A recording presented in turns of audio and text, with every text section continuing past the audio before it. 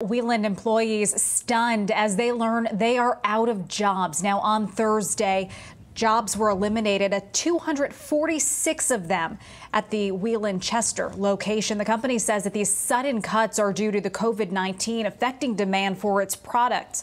Now, employees affected by the reduction will receive severance pay and tools to rebuild.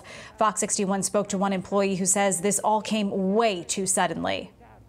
I was kind of prepared, but others weren't. And I feel bad for the ones that weren't prepared. And I feel that if we can just band together, that we can combat this, we can strive, we can rise above this negative thing. I'm at a loss.